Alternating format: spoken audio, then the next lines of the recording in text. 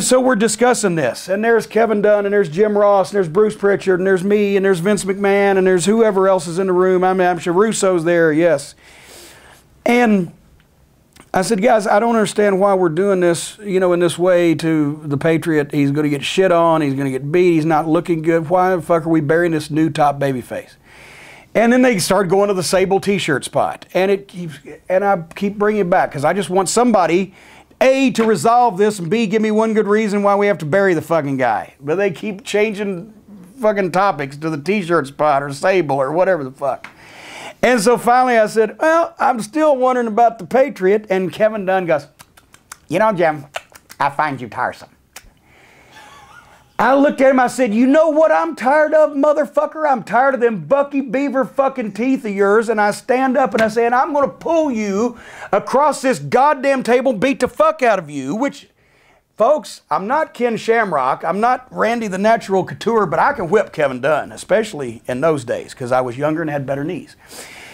And as that happens, everybody starts laughing as like the guy's going to stand up and say something and it's a joke, right? And everybody starts laughing except for Jim Ross, who knew that I was really about to grab Kevin Dunn and pull him over the guy because I just snapped. I was fucking done.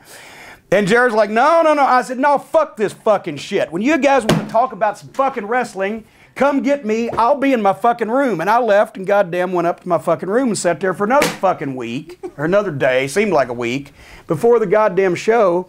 And I got out of production meetings with Kevin Dunn for 3 weeks because he didn't want to be in the same room with me.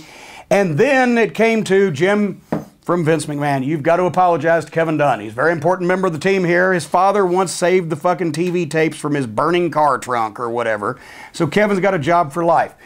So Kevin Dunn comes over to Vince's house and we sit just the two of us. Vince leaves us alone in Vince's dining room. And as I'm first and only time I have ever apologized to anybody when I didn't mean it.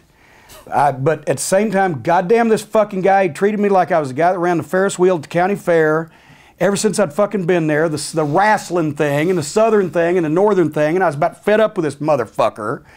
But Vince demanded it. Vince wanted me to. I work here, so I'm going to apologize to the guy. The fucking guy starts crying. But you don't understand, the kids in school, I was always teased about and he started tears, I swear to God, on my mother's grave. Kevin Dunn cried while I was apologizing to him about knocking his Bucky Beaver fucking teeth.